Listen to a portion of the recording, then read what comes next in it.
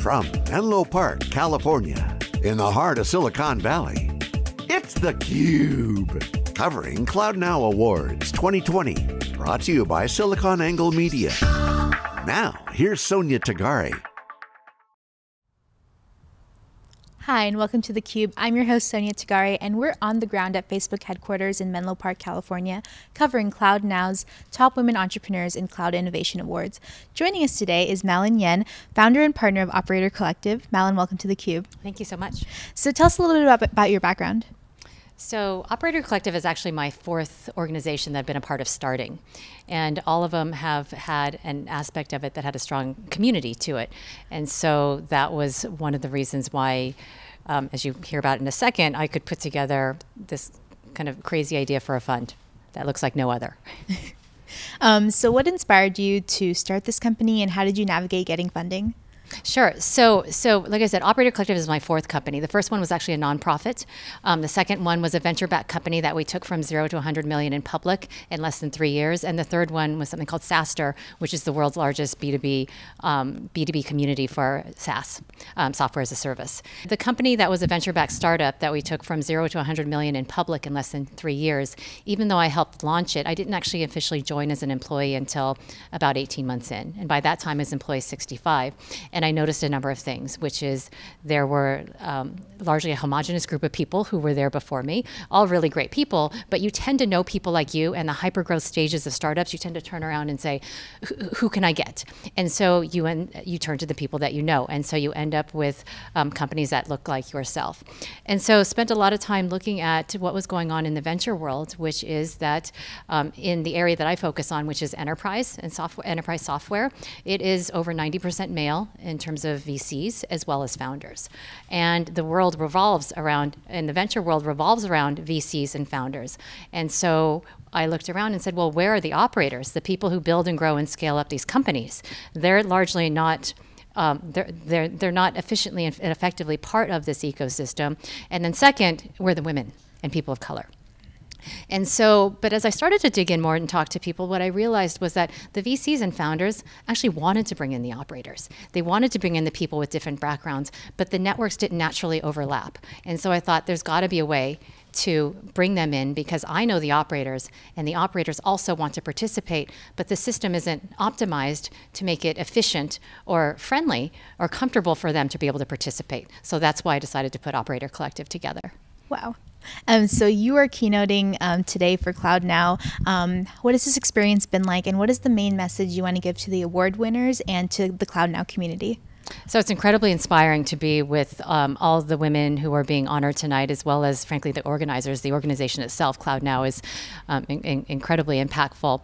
And so one of the reasons I was so excited to be asked is a number of the women who are being honored I either know or have heard of, and the recognition is something that is very important, because we need to tell the stories and recognize these people who are not maybe the usual suspects, the ones who maybe not are everyday names.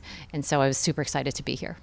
So you were talking about how it's about 90% male in the VC and founder community. In one of your articles, which are amazing, by the way, you said, don't let the excuse of cultural fit be a vehicle for perpetuating sameness. And I thought that was so profound. So are you still seeing this notion of cultural fit being a huge issue? And if so, what can be done to mitigate it? Yeah, I think that there's more awareness now of the fact that if you hire for cultural fit, you'll end up with 65 people who are exactly like you.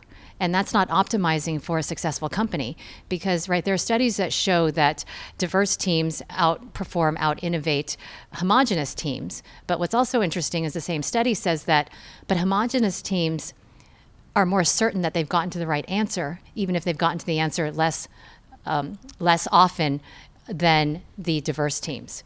And so when you have people who are just like you, and everyone agrees with each other, then you don't realize that maybe there's another way of looking at something. And so cultural fit is a warning sign, I think, to say that, okay, well, they're just like me, I'm very comfortable. Sometimes being uncomfortable is good. Yeah, that's a great message. I think it's really hard to say like, oh, I'm okay with being comfortable. So in one of your other articles, you bring up this idea of don't check all the boxes, but rather fill in the gaps. So can you explain more about that? Yeah, so the idea behind that is if you look for only the typical candidates, the ones who maybe, think of a startup founder, went to Stanford, wears a hoodie, right, did computer science, then that's fine. There are plenty of those people who have been successful, but you're ignoring all the people who didn't. And so, in fact, I'm the beneficiary of people who were willing to not just check all the boxes, because I didn't check any of the boxes. If you look at my background, I should not have been able to raise as a first-time fund and a first-time fund manager to be able to raise a $50 million fund, because I'm a I'm a solo GP, right, solo general partner, who hasn't been a VC before with a first-time fund. I don't have a traditional venture background. My previous background was I was an intellectual property attorney, then helped start a company as a result of that. And then also when you check the boxes, 40% of VCs went to Stanford or Harvard. And when you look at the numbers, I didn't check all the boxes. But precisely because I didn't check all the boxes, I was able to actually look at this differently and say, hey, that's not the model that I want to build. And frankly, if I tried to build the same model that everyone else did, my background so doesn't look like anything, I wouldn't have been successful. And by taking it and saying, look, I'm going to build a model that's totally different from the ground up, that allowed me to build a platform and a community that looked like no one else's. As a result of that, was able to raise money from institutional investors, for instance, which very rarely back first-time funds. And so by not checking all the boxes, I was able to build a model, but by other people also saying, look, she doesn't check any of our typical boxes, but we like this idea because it's so different than everyone else's. We are now, part of the fund. And sometimes different is good, and it's what's needed. Absolutely. So speaking of that, in terms of Operator Collective, what workplace environment are you trying to strive for? So what we say is we seek to back founders from all backgrounds who share our belief that culture, diversity, and operational excellence are a key part of building truly great companies. So we strive to be inclusive. We strive to have a variety of backgrounds. We use a lot of the tools of the companies because we focus only on enterprise and B2B software and technology and infrastructure. And so we also try to use a lot of those tools. So we are a mostly women team, and we are a distributed team. We largely work out of our homes, and we work a lot on Zoom. And a lot of us have kids too. And so what we do is we adjust the schedule so we can do drop off in the morning.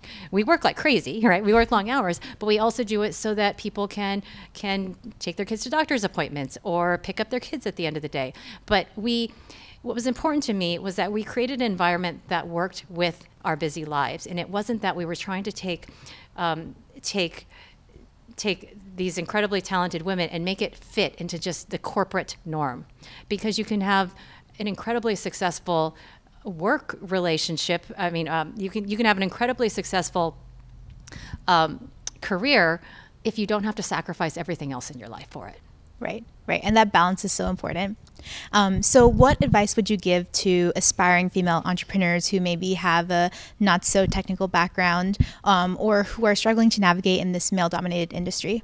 So one of the things I talked about in my keynote today was the you never gonnas. Right, you're never going to raise a fund if you do this. You're never going to raise a fund. And so when you're starting a company, you will go and you talk to a lot of people, as you should, because you will get lots of great information. A lot of people are going to say, well, you're never going to be able to start a company if you don't have a technical co-founder. You're never going to start a company if you're going to try to do X. And so while some might say, well, you should just ignore those people, I actually say don't ignore those people. Because they are saying that, other people are going to think that too. But think of a way to counter that. And that actually helped make the Operator Collective business model stronger, because we said, okay, we know that's going to be the mindset. Let's turn it around and actually make this a strength. And so for female founders or any founders, what I would say is listen to a lot of people, talk to a lot of people, hear what they have to say. Ultimately, trust your instinct, trust your gut, and because you know what's best for the company that you're trying to build. Great words of advice. Mallun, thank you so much for being on theCUBE. Thank you so much for having me. Absolutely.